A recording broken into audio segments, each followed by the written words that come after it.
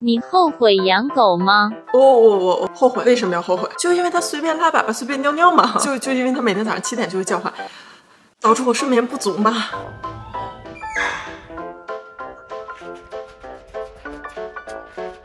挺折腾啊，大哥。我再睡会儿行吗？可以。还是说因为花钱如流水？你有没有注意到我的消费清单里还有储存卡啊？是用来记录小盖木可爱的日常的吗 ？No， 单纯因为它啃了我无数的记忆卡。所以有的时候稍微有一点点的好坏。不过在大多数时候，当我们看到盖木是这样。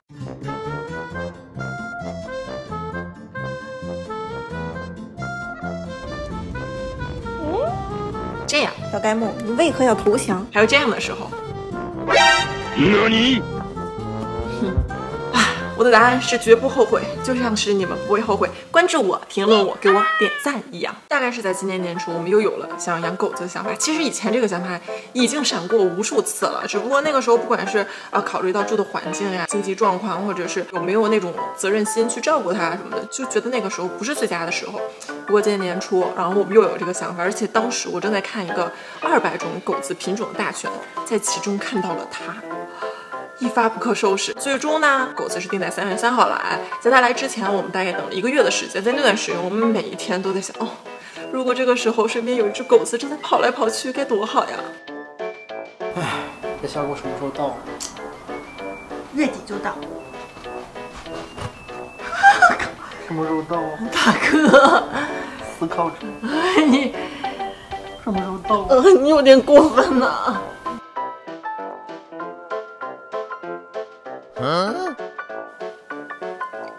不好意思，我不但忘了开声音，还没有对焦。我跟阿哥都是第一次亲自养狗，所以接下来之前我就很焦虑，我做了很多功课，我还查了很多资料。可问题是，我觉得好像有很多事情要准备，但又不知道具体到底有哪些事情。好在根据这次的经验呢，可以给大家分享一下。一开始没有必要面面俱到，只要在它来之前，你准备好1包尿布、1个笼子、2个可以交替使用的窝、1包狗粮、1个饭碗、1个饮水机、1个 treat 1个除味喷雾和1-2件玩具，就万无一失啦。我大概提前2周就准备好了这一切，然后就是等着狗子来，一直等，直到3月3号当天。恭喜你，要当爸爸了。怎么样？不应该是个表情哦。那应该是什么表情？哎，我们新买了个行车记录仪，我们这个车2天没开，结果就发现电瓶没有电了。我们的 DIY 小能手韩可先生又要开始展现他神一般的技术了。请问一下，韩工程师，现在你觉得这一切还得心应手吗？电瓶在哪？这个狗呢，现在降落在了 LA 的机场，我们就要去机场接它。我那天其实问阿七，阿七说有的狗会从贵宾室出来，就是 VIP 的那种。这有点。但咱们这只狗，我不是问那公司了吗？他们都是从货运 cargo 的那口出。大家记住，是一个小伙子。你跟他一起吗？我还有很多事要办。你是很多事儿要办，还是很多人要办啊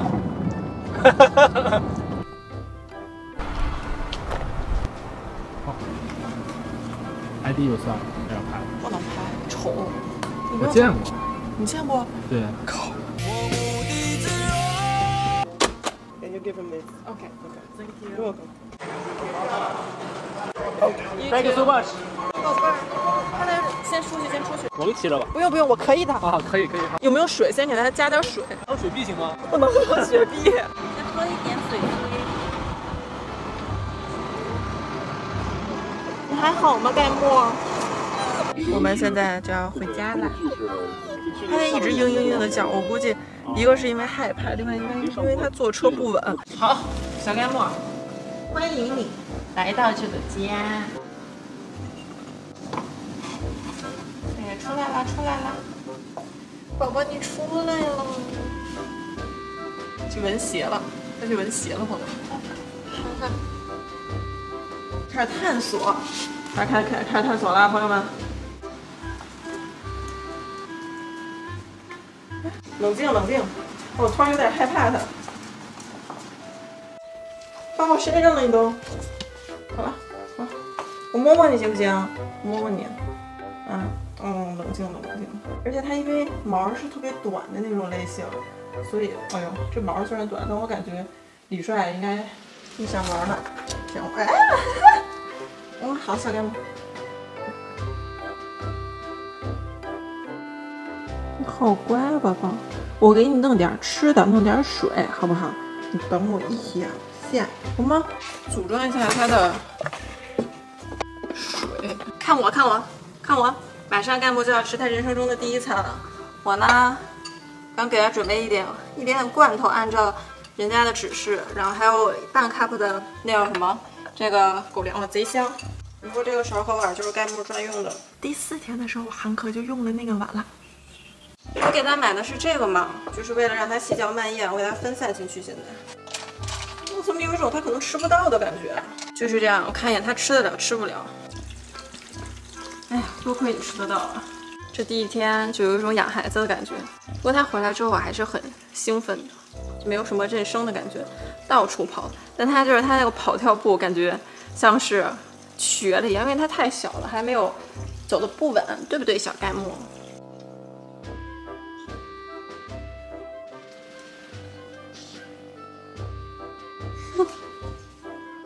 盖木确实让我们生活变了很多，就我们有一些以前不太好的小习惯都逐渐改掉了。比如说衣服从烘干机拿出来之后，不能只摊在地毯上放2、3天呀，充电线不能乱放呀，桌子上、茶几上不可以随便放一些吃剩下的东西，吃完就立刻要收呀。我自己最大的变化就是我现在开始在客厅干活了，正常是在书房、办公室工作嘛。其实我真的对于教狗子上厕所这件事没有任何信心，从来没有教过，而且我遇到的狗子都是那种已经开始在外面上厕所的，虽然感觉很难，我也看了很多视频，很多教程，最终我发现秘诀就是关注。教狗子尿尿其实很简单，就是你要盯着它，然后看它什么时候开始到处闻，感觉它要尿尿了，就立刻把它引领到它该尿尿的那个尿垫上去。但是如果它没来得及尿到了别的地方呢，你就不用把它清理掉，擦完用除味剂喷一喷，然后下一次再等它尿尿的一个机会。一旦你看到它尿到正确的地方，就要立刻大肆的表扬它。好棒，盖木，你真棒！你尿到正确的地方了，哎呀，木木最棒了哦！看我这满脸的骄傲，是真的很骄傲，朋友们。今天是盖木来我们家的第3天，确切的说是2天半。但是在这2天半之内，今天他的2泡尿都是自己尿在那个尿垫上，是不是很优秀？对，小鸡鸡。哎呀，都录下来了啊！不错不错啊，给小鸡鸡表扬一下，很听话啊。看，给大家展示一下盖木在那个尿布上尿的第1泡尿，大家看，感觉它闪着光嘛。盖木，看了，看不到剪视频的时候，对，之后再熟悉一下我们的设备。你现在那个成长是以快乐为主啊，不要考虑工作的事情，对，好吧？好，非常好，你有这个事业心，我觉得是我亲生的，不错。昨天的时候，我是把它看它快要尿尿，然后开始闻，当时我就赶紧把它引到那个它尿尿的那个地方，让它去尿。今天是在完全没有我的指导，太棒了，简直太聪明了！见过这么聪明的狗吗？不可能吧？就应该只有我们家盖木是这个样子的。天，欣慰。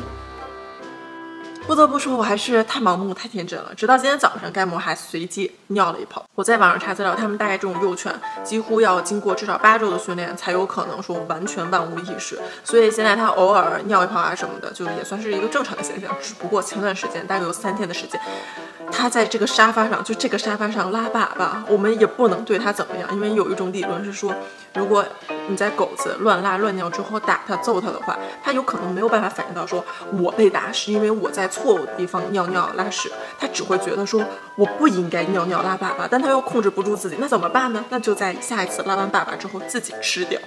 所以为了解决这个问题，我们就给它立了一个规矩，就是它不能够自己上沙发。到目前为止表现还不错。盖木，我们只是来检查一下身体，顺便打个预防针啊，是不是？